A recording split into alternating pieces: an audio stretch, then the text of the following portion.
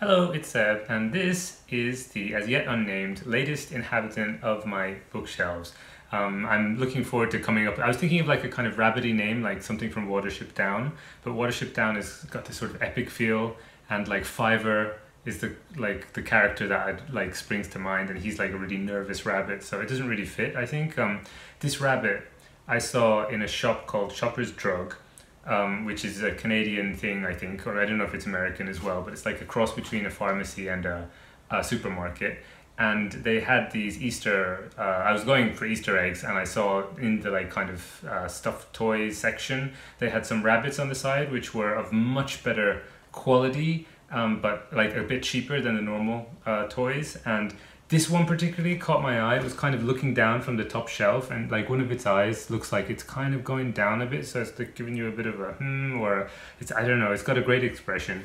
It's incredibly soft. They're all in different positions. Some of them were like kind of looking over their shoulder, and this is the only one that was just like sitting down and chilling. But like its ears also stick up a little bit, so this one of them had like really floppy ears, but this one has got like nice kind of, well, they're long, but they go back as well if you stroke them. But yeah, he was there, or she was there. I haven't thought of gender either yet. But I decided, no, I'm not gonna spend, like, I don't know how much it was, like $13 or $15, even though it's really nice. It's like, well, we'll see. I'll think about it, you know, like maybe it'll still be there in a few days. And I was only going there for the chocolate anyways, but like I remembered the rabbit, and then after Easter I went back to get some discount eggs, as you do, and all the rabbits were gone. The Easter section had been cleared out, but I checked in the, like, this was on the top shelf, right? Like I had to really reach it, like kind of like, and put my arm back as far as it would go amongst the normal toys that were there. And just this rabbit remained of the kind of the special, fancily made, really, really soft, and kind of feels like an actual rabbits. Yeah, it was a discount. It was only $5, so I felt like that was fate. And so yeah, now the rabbit lives here. I think they're gonna go there, probably. Has a little kind of loopy whisker, which I'm thinking I'm gonna cut, or see if I can extract or something. But I really I'm happy with this new addition to the family here. This, by the way, is supposed to be seagull, Kamome-chan. Although it looks a lot like a duck. It's actually a light. I don't know if it goes on anymore, but no, I think the batteries need to be done. And this I got, this is a tiny little frog made of a special Peruvian rock. This is what it said on the label, which probably brings joy or something. He's giving you a big frown there. I don't know if you can see that. Oh, the books are escaping and squashing the seagull.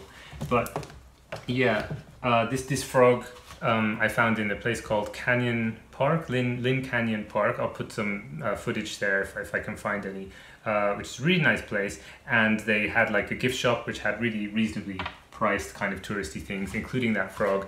And the frog is like a mystical Peruvian frog, and I consider myself mystical and Peruvian, so I felt like it was a good match and a nice little memento, and somebody else to live on the shelves with all the nice books. And getting to the books themselves, I'll update you on the Weasel Saga. There used to be 2 of these, and I was thinking there were going to be 3, but in the end it's turned out to be 1. Because if you watched the previous video, you'll know that I got this book based on the cover. I normally don't buy books. I got this one for Christmas. It didn't arrive at Christmas, but like I like the cover. The cover it was dirty. You can kind of see there. It's got like what's possibly mold or something on it. I don't know. It's not nice. But twice that happened from the same shop, Blackwell's in the UK. And then I sent an email saying, look, could you please send it again and make sure that it's got a nice cover, or just refund the entire book. And they decided to go for the easy route and refunded it.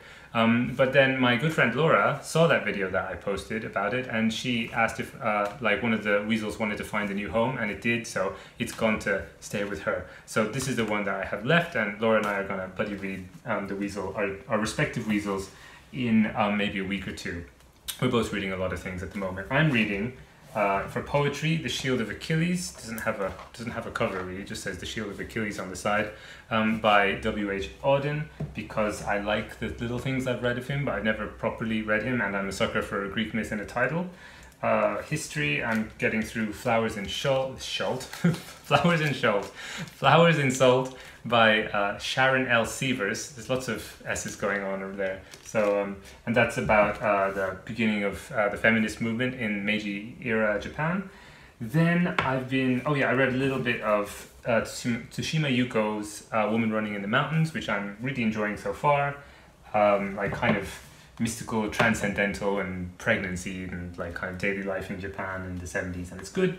Then I've been going through like this fantasy thing where I watched the Lord of the Rings movies, like all three of them, like not in a row, but like in the same space of time, like in order, which I hadn't done since for a really long time, maybe like 10 years or something. And that was nice, but it wasn't the thing that sparked it, but it got me thinking about fantasy and wondering like what came before Lord of the Rings, because it feels so like everything is derivative of Lord of the Rings in a way, and that Lord of the Rings sort of started like the fantasy genre, and I just thought I'm not knowledgeable enough like to say that. So what actually came earlier than Lord of the Rings? So I did a little Wikipedia, and I found this one, The Princess and the Goblin, which I had heard about without realizing it was quite so old. And I think I saw an animated film of it when I was a child, which kind of scared me and left some images in my subconscious, which come back from time to time. So I thought, yeah, I'll give it a try. I've read so far 50 pages, and I'm this far in. It's got a really nice cover. I really like this Puffin Classic cover, with you can see the goblins underground and some people above ground. It looks like kind of the, what's her name, Lottie Reinhardt, I think, movies where she did shadow puppets of fantasy stories. It kind of gives me that vibe, especially with the color design and everything. But yeah, it's actually really good so far. One goblin has appeared. It like crawled up a rock like a spider, which was very scary and nice. Then I'm actually getting back into Babel. This is one that I've been reading for ages, for months and months, and it's one that like is one of those weird books where I can put it aside for like a month, or return to the library for a month more like, and then when it comes back, read another chapter of it and not feel like I've missed out on much, which is kind of sometimes a good thing, obviously, because I can just get straight back into the world. And other times I kind of feel like, oh yeah, the story doesn't happen that much in this. It's more about vibes, and I'm sure that's very intentional. It's about being a university student, and the writer R.F. Kuang really captures that really well, I think, being like 18, going to 20 and making friends in a university. And there's magic. It's a world where if you're a translator, you can use magic, basically, using the mineral silver. Like the power of translation creates magic. You kind of summon things. It's kind of complicated, but it's good. It's also something that's not complicated to the extent that leaving it for like a long period of time makes me forget how the world works or anything like that. And the way that time moves, time is moving like, oh, now they're in their first year, now it's the summer, now they're in their second year. So it does feel like time goes kind of quickly. So reading the book slowly actually works quite well. But that said, I'm gonna squash the sleeper here. I want to finish it, because I've been reading it for a while now, and I'm kind of ready to get that under my belt, I think. So I think I am actually going to finish it soonish, touch wood. I don't know if that will actually happen, but you know, I'm aiming in that direction this time. And there's this one which I'll put here, which is called Delicious in Dungeon by Ryoko Kui. In Japanese it's called Dungeon Meshi, which is just dungeon food, which I think is a better title in both languages. But yeah, anyway, Delicious in Dungeon sounds like a kind of a bad translation anyways, and it is, but like it's kind of nice. It's got the alliteration. But the reason I haven't started reading this, I've ordered it from my library. I was really happy to find that my local library had this. I started watching the anime because my partner was watching the anime a few months ago and was like really into it, just always laughing like with her headphones in and really obviously enjoying herself. So I wanted to find out what all the fuss was about. So we started watching it together. It's like a high fantasy thing. With like elves and orcs and goblins and dragons and stuff, and they go into a dungeon, and the aim ostensibly is to save one of the character's sisters from a dragon, but you kind of quickly realize that his real aim, or the thing that he's really passionate about, is trying to survive on just eating like what they can find in the dungeon. So the monsters that they usually have to kill, like it's really Dungeons and Dragons. Now you go to a different floor, you kill some monsters, you get a key, you go to the next one. So it's obviously based in that kind of game-like world. But the point of it is that it's basically there's a subgenre of fiction in Japan, like food fiction, which is like the story is just, the plot is there so that you can look at food and think about food and think, doesn't that look nice, and learn how to make different foods and like look at pictures of food basically. It's a very Asian thing, I think. And it's not anything that I would find appealing normally, actually. I never really liked or got these things, the food things. And high fantasy, like, you know, elves and wizards and stuff, is also something that, you know, I read some when I was a young kid, and like Lord of the Rings and Discworld, and I liked them. But it's not something that I've been like kind of drawn to after becoming an adult. Not like I would say no to anything necessarily, it's just not something that I find appealing normally. And yet this book puts the two of them together and somehow it works so well. I don't know why exactly yet. I think it's just because the combination is weird, and so the weirdness makes you kind of interested in like how things are going to go, I guess. The story goes on at a really good pace, the characters are really warm, it's very comfortable. The sort of the passion that some of the characters have, especially the main one, for that the ecosystem of the dungeon shows that the writer has obviously thought a lot about monsters in the dungeon and like how do they live, how do they reproduce, like what could you eat, what could you not eat. And it's like kind of taking something which is obviously kind of silly and meant to be functional, you know, like, oh, there's the evil monster that you fight to get to the next place, and thinking of it like in a more biological way, I suppose. Like if this existed, how would it actually work? It's like a really fun, chill adventure with passion about ecosystems. I'm just really enjoying the anime right now, and I can't wait to start reading the manga. What I finished recently was The Alcestis by Euripides. It's technically a Greek tragedy, although it's not what we would think of as tragic, really. It's about a woman who takes her husband's death. Like the husband is fated to die, but Apollo loves the husband, and so like kind of wrangles a deal where the husband can stay living until he reaches his natural old age, death. But he needs to pass on his death to somebody else, and they need to accept it. So he passes it on, tries to give it to his parents, and they say no. Nobody wants to die in his place except for his dutiful wife Alcestis. So she decides to do that. And then the story is kind of what happens when she dies and what happens next. And Heracles comes as a guest, and it's kind of funny. It's kind of a comedy in some places and a tragedy in others. It's like got this bittersweet feeling, which is kind of unique, I think. But yeah, I actually read this back, earlier this year when I went to this place called Yellowknife. I read the version translated by Ted Hughes. And it was a really lovely magical experience. There was snow, it was like kind of minus 40 degrees, and I had this book about like kind of death and life and like lots of abstraction stuff and beautiful poetic language, and that I made a nice vlog of it for you, which my computer ate, so unfortunately I hadn't talked about it really. But the thing about that one was, while it was a really good experience, like I really wanted to know which bits were Euripides and which bits were Ted Hughes, because some parts felt to me like the Euripides, the playwright, who I really love, and I've read a lot of plays by him now, and the other parts felt more like Ted Hughes, which is the British poet who I like quite a lot. And yeah, some bits just felt very 20th century British poet rather than, you know, like ancient Greece. So like I wanted to like know which bit was what. For example, I remember specifically that there were some scenes where there were lots of characters on the stage. And in the Greek tragedies, as far as I remember, like you can only have 3 actors, I think, at one go, plus the chorus.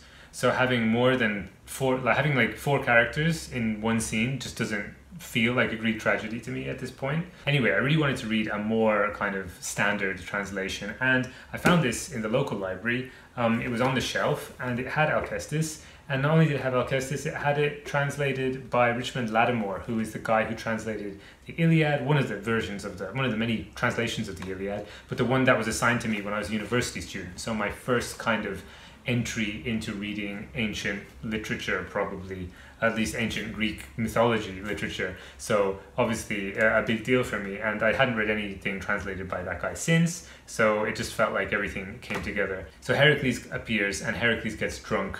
And that's in the Ted Hughes bit really funny, because he starts like getting everybody to he starts getting like the servants to act out his adventures and the labors of Hercules. So he's saying, for example, okay, so you be the boar, I'm gonna show you how I killed the boar, right? And then he says, okay, no, you're doing it all wrong. I'll be the boar, you be Hercules. And the servants are obviously unhappy because they're a house of mourning, but they're forced to do these silly games. And he's having a great time. And it was really funny. But as the sort of wildness goes on, it becomes a weird hallucinatory kind of romp, where through his drunkenness, he starts seeing the future, and he sees Prometheus, and he sees himself, you know, kind of releasing Prometheus. So that's a different Greek tragedy by Aeschylus, where Heracles releases Prometheus from his imprisonment and his torture of having the eagle come and eat his liver every day. Also torture for the eagle, you might think.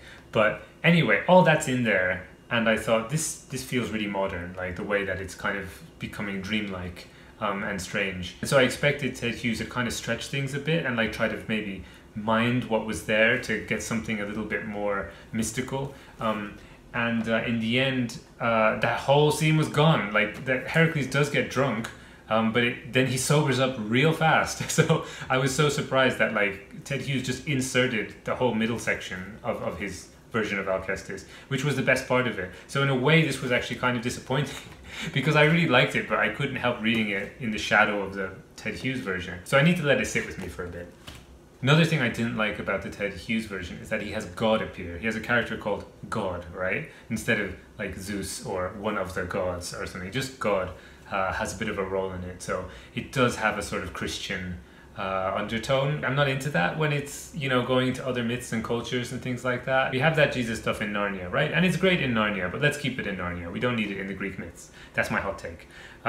Anyway, I also finished The City and the City by China Mieville. That was good, also like in some ways really great and sort of like nothing I'd read before, in other ways disappointing. It was basically like a police procedural detective story in a really kind of bog standard one at that, with not a great plot, but in an amazing, creative, imaginative setting, which is the city and the city.